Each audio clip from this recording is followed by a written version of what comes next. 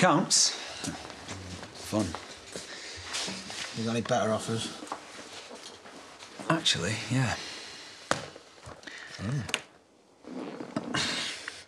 That's a great thought, but not what I was getting at. I think we should call Natalie again.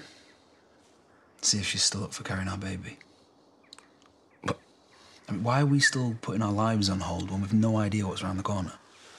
we've got a pretty good idea. Not really. OK, well, we can look at the surrogacy once all this stuff with Lee's sorted out. Aaron, the worst case scenario, I get a minor sentence and I'm out in a couple of months. I got 12 months for less. Yeah, and you were out in under 2. I've not even been charged. Not yet. Even so, Natalie could be pregnant by the time I'm out. Even if she's still available, she's not going to want anything to do with us when she finds out what you're facing. Well, then we find someone else. I'm ready to take the brakes off, aren't you? All I want is something for us to look forward to. Don't we deserve that? Probably not. But you want it anyway. As much as me. I mean, you're going to have to let me get my head round it before I can tell you if it's right. It is, but I'll back off. While you're thinking about it, I'll be waiting upstairs.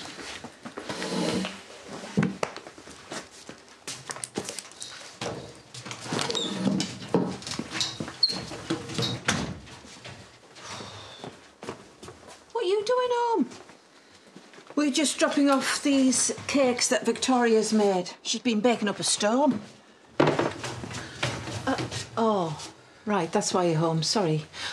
We've just dropped those cakes off there and we'll now pretend we haven't interrupted anything and you'll stop avoiding me since I gave you that well-deserved earful.